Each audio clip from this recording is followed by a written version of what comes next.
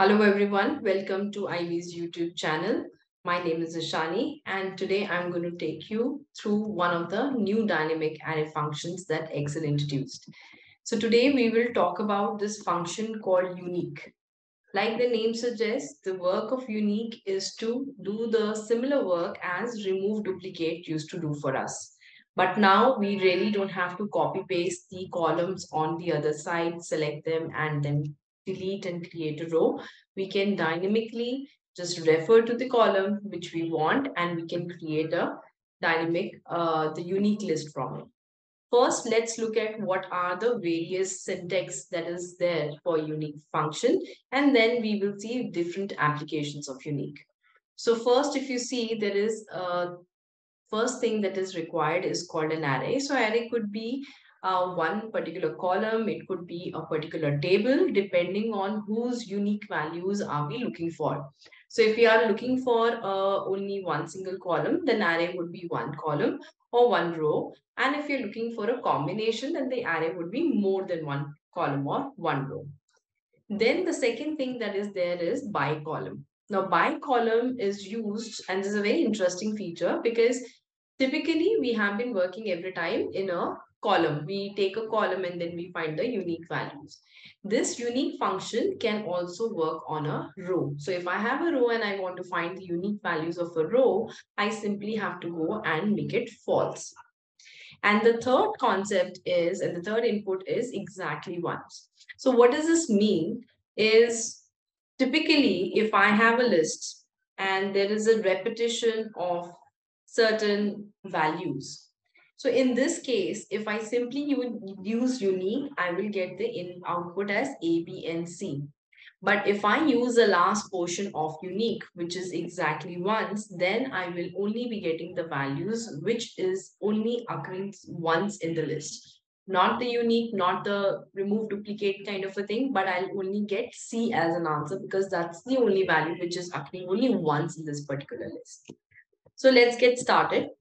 First, let me show you the basic functionality of unique. So let's say if we wanted to find out unique list of our customers, how we will do it. We will click on unique and all we are going to work with this time is the array. So I'm going to select the entire array and press enter and there you go. We have got the customer and the unique list of the customer.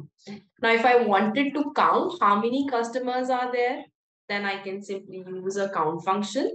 Inside a count, not a count function, a count a function. And inside a count function, I can use the function of unique and select my entire column. And once I've done that, I am getting 15 unique customers are there with me. So this is like a basic work of unique function. Let's move on to the second one.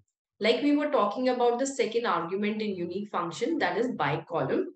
Right now, if you look at the data, I have got sales rep in a row and there's repetition in the row. Now, two things we'll look at. Number one, we want to see that, okay, if I have a row and I want a unique list in a row only, then how do we get it? So simply using unique function once again, and the array is going to be a row this time. However, if I don't use the second argument, I'll get the list once again as it is. The reason being it is trying to do a unique function on a column. So in order to make it work on a row, I will work with the second component of by column and turn in and put the value of false, which will return the unique row. Sorry, not unique row. We will put unique, return unique column because all the values are kept in a column. So I'm going to make it true so that it returns everything in a, all the columns that are there, it is returning me the unique value of the column. So I'll get this list as it is in a row itself. Now, what if I wanted that, yes, I want to do a unique column, but at the same time, I want to transpose and show this as a in a column. Now we're going to mix a function called transpose. So what is transpose? Basically, the work of transpose is to convert a row into a column or a column into a row. So with the transpose function, we will use unique.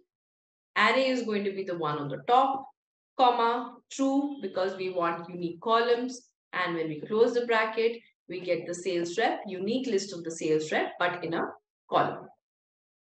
Let's look at the third application. Now, if I want to find out who are the customer who bought only once, meaning that Whole Food might have come back to the business and bought multiple times, but I'm looking for the customers who bought only one time from the business and never bought it again. So in that case, if I'm using unique as it is, I'll just get list of like what remove duplicate does. I'll just get a list of the names of the customer who has bought at least one time. But now the requirement is that I don't want who have bought at least one time, but I'm looking for people who have bought only once.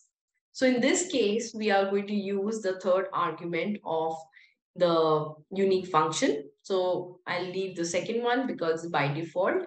And if you look at the options that we have, it says true, return items that appear exactly once. And the second one, which is by default, is return every distinct item. So typically what it does, it returns every distinct item. But now what we want only the ones which is exactly occurring once in my whole list.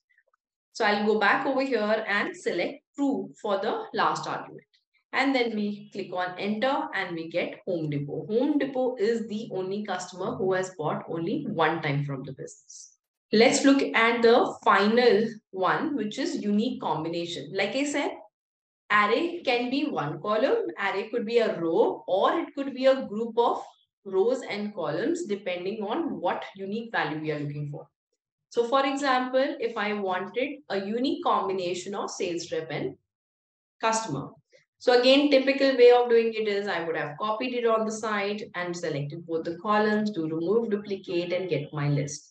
Now I don't have to do the extra steps involved. All I have to do is pick up the unique function. Array in this case, I'm going to select both the columns and press enter, and there you go. I have got my unique combination. So if I go ahead and do a sorting, we can't change the array. So that's all that if I want to, so this is how we're going to do it. If you want to get a unique combination of sales rep and customer, we will simply use the function of unique, select the array as multiple columns, and then press enter. We get the unique list over here. So Stephen with Whole Food, and throughout you will see we will not get Stephen with Whole Food again. Stephen is going to make a unique combination with the customer. So I hope you enjoyed this video and stay tuned. Next, we will talk about the dynamic array function of filter. Thank you. Please subscribe to Ivy's YouTube channel for more of such videos.